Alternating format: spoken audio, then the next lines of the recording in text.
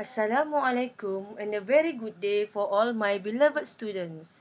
Today, we are going to learn about a very wonderful molecule in our life, that is water. Yeah, it's correct. W-A-T-E-R, water. Amazing. The learning outcomes for our lesson today is you must be able to explain the wonderful structure of water molecule. Guys, my students, a large part of human mass is water, which is about 70% of our body mass. Awesome, right?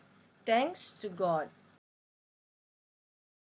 Beside that, the miracle of water is a substances which exists in natural environment in all three physical state matter: solid, liquid, and gas. Of the examples when water is in the form of solid is like the iceberg,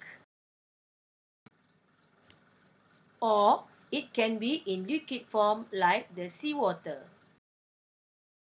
It also exists in the form of gases like water vapor. Alright, let's proceed with the detailed structure of water molecule. Water molecule, the chemical formula is H2O, which consists two hydrogen atoms joined to one oxygen atom by a single covalent bond. So, here is the structure of how a water molecule will look like.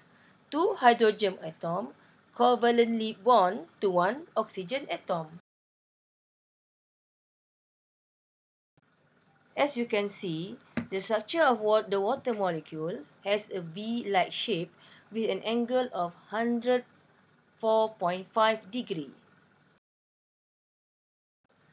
The structure is due to the electronegativity properties that exist between the two atoms. Because the oxygen atom is more electronegative than the hydrogen atom, oxygen, which is stronger, will pull the shared electrons toward itself. That's it for our lesson today. Before we end, let's recap what we had learned. We had learned that the water exists in three states of matter: solid, liquid, and gas. We had also learned about the structure of the water molecule, which is the structure of the water molecule consists of two hydrogen atoms and one oxygen atom. The two hydrogen atoms are bonded with the oxygen atom with a covalent bond.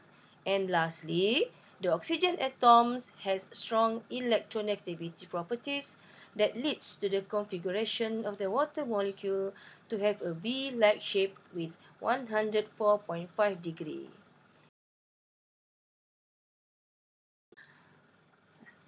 That is all for our lesson today. For our next lesson, we are going to learn on detail on how to draw a correct water molecule. Stay tuned with me, Sifu Aiza. Thank you very much to all my awesome students. See you in our next lesson. Bye!